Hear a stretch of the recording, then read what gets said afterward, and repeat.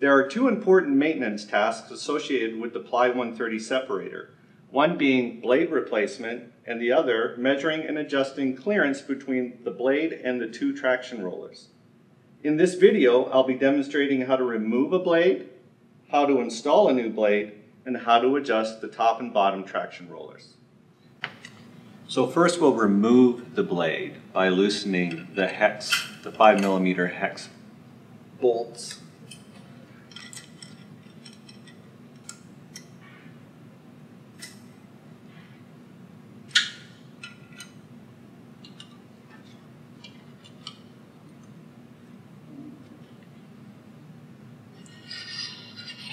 So we'll remove the blade and then we'll insert the calibration jig. When inserting the calibration jig, we've got to do a couple of things. We're going to take the adjustment handle and we're going to set it to 4.5. We're going to make sure the adjustment guide here is set to 120 millimeters, and then we're going to insert the calibration jig. The purpose of the calibration jig is so that the cutting edge of the blade comes up against the face of this jig, which will automatically square it into the machine. So with the toggle switch set to the forward position, we're going to push against the back of the jig with a piece of wood while at the same time pressing the actuation pedal. Now before you put the blade in, you'll want to make sure that your toggle switch is in the off position and that you're unplugged from your power source. Looking at my new blade, I've taken the blade nuts from the old blade and put them in position. Notice the bevels are facing toward the cutting edge of the blade. And with that said, now I can insert it into the machine. What I'm doing is I'm going to be pushing gently the blade up against the calibration jig until it's squared in place.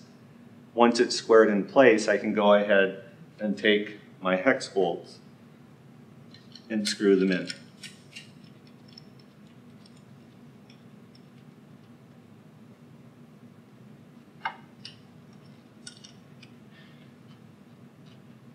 Now that you've tightened up your hex bolts, we can remove the calibration jig. And to do so, we'll plug back in our power source and then we'll go ahead and toggle our switch to the reverse position until the calibration jig comes out. Now that we know that the blade is correctly positioned between the top and the bottom roller, we'll also want to make sure that the spacing between the blade and the top and bottom roller is correct. In order to do so, we will check the spacing with these two shims. The white opaque looking shim is representative of the go gauge. The black shim is representative of the no-go gauge. So to determine positioning is correct, we'll want to make sure that this opaque white shim goes between the top roller and the top surface of the blade, as well as the bottom roller and the bottom surface of the blade. As you can see, it freely goes between the blade and the rollers. Now, the black shim represents the no-go gauge. This should not go between the blade and either of the rollers. As you can see though, it freely goes between the blade and the top roller as well as the bottom roller and the blade. So our next step would be to adjust the rollers closer to the blade itself. All right, now that we know that we need to make an adjustment to the traction rollers, there's a couple of things that we need to do first. Number one, we'll have to remove this lock nut, the adjustment handle cover plate, as well as the motor. So we'll start by removing this thumb nut. And then we'll need a 5mm hex wrench to remove this hex screw.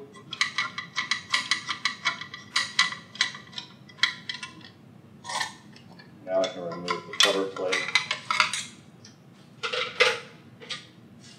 Then I'll move over to remove the motor. Just a little tip, if you take a look right here, you can see the keyway. What I want is that keyway to be at the top, so when I remove the motor, the key itself won't fall on the floor. So in order to do that, I'll just toggle it in reverse until that's up at the top. There's a 6mm hex bolt that needs to come off here. It's the only thing really holding the molder to the machine. And then there's also a spacer that you'll want to hold on to right here. And then the motor should just slide off. You can rest it right on the table carefully, and then we can proceed with making the adjustments. So we know that we need to bring the traction roller down closer to the blade itself. So in order to do so, we're going to start with the top traction roller. This is the shaft for the top traction roller. It is on an eccentric, so if I turn the shaft one way or the other, it's going to either raise that traction roller up or lower it. In order to lower it closer to the blade, we're actually going to slightly turn this shaft clockwise. So in order to do so, I'm going to start by removing this fixation screw. It's a 4mm.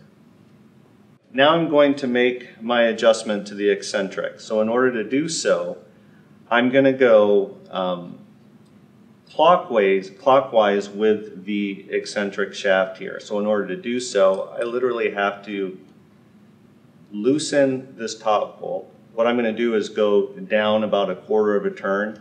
And whatever I adjust on the top, I'm going to do the exact same on the bottom. So now I'm going to go up 1/4 of a turn and tighten it. So what I've done essentially is I have turned this shaft a little bit clockwise. So now what I'll need to do is put my fixation screw back in, tighten it up, and then go through the shim process. So in order to do that, I want to make sure that my handle here is set to 0.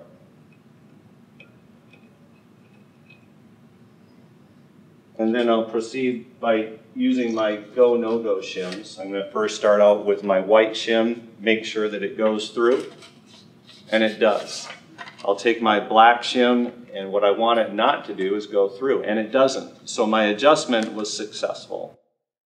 All right, we've adjusted the top traction roller. Now we're going to go to the bottom.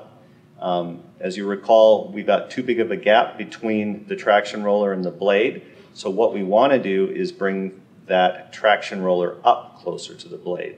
So as you can see, this is a pretty tight space. So what I need to do is make some room so I can get this hex wrench in. So I'm going to loosen this nut again.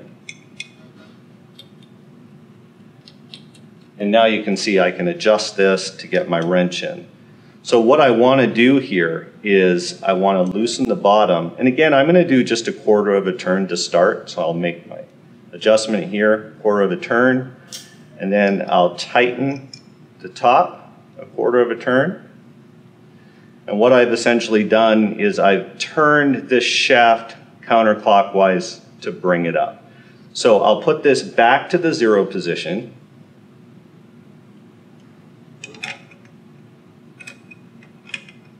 And tighten it up.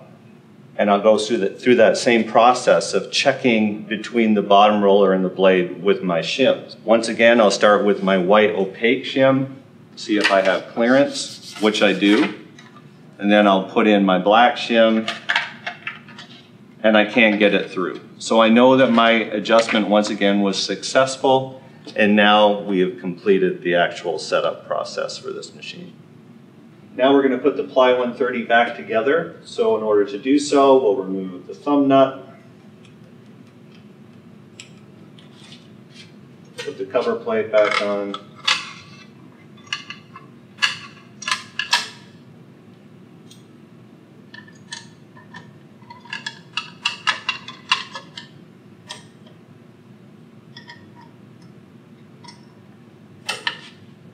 place the thumb nut,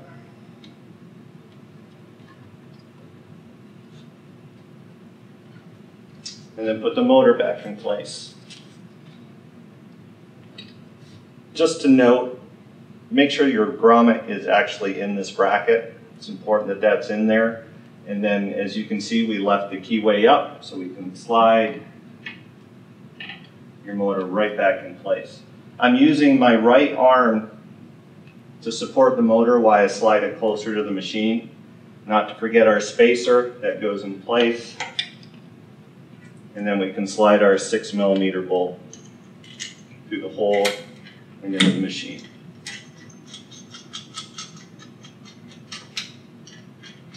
When tightening the motor up, you notice that it moves up and down. I'm just going to simply tighten it until I can't wiggle it up and down anymore. Once I'm at that point, it's all where it's supposed to be. Now that your Ply 130 is in proper adjustment, you'll want to conduct a test separation.